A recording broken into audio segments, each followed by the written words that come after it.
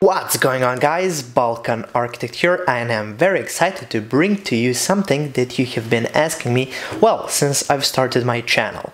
So ever since I started uploading Revit tutorials to YouTube, I've been getting comments of people wanting me to take a simple house project, something like this house project, and take it from like the initial phase, like of the initial conceptual design, something like just a simple floor plan sketch, and take it all the way through Revit to the final product, a project that's ready to be printed out. And since I've started my Patreon platform with these advanced courses, I think I now finally have a platform where I can do a complex video course series on something like that. So I decided to start doing these courses where I'm going to be showing you how to go from, just as I said, just a simple floor plan. Can you see it? Hopefully you can. So just a simple floor plan, and I'm going to be going from there and just showing you how to go in Revit and just do the whole design from beginning to the end.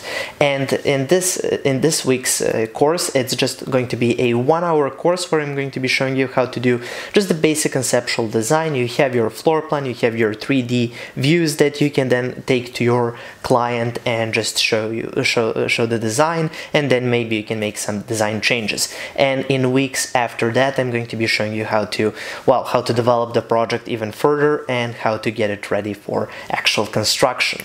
But I'm not only going to be showing you how to use Revit and how to use all of the basic tools in Revit. That's not the idea.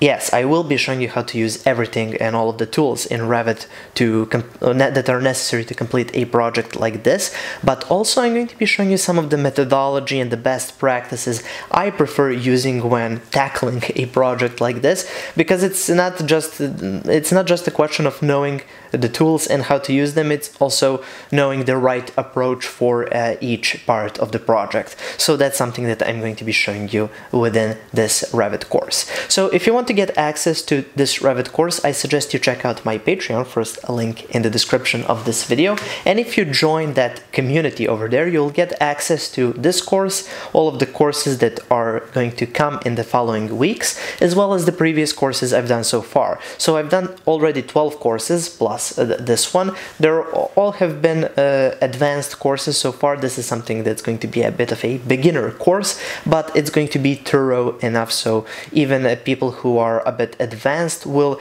learn something new and useful through this course. So that's the idea. Also, if you join my Patreon, you'll get access to all of my Revit project files. So I've got like hundreds of Revit files so far. You'll get access to this Revit file over here, as well as all of the families that I used inside of this project to make it look nice and to make it work, and all of the families that I prefer using when designing a project like this. Okay, so that's pretty much it for this kind of video course announcement. I hope you're as excited as I am to see something like this. And yeah, that's pretty much it. And thank you if you join. Thank you if you don't join. There will be just regular Balkan Architect Revit tutorials in a couple of days. So that's pretty much it for this one. Thank you for watching and have a nice day.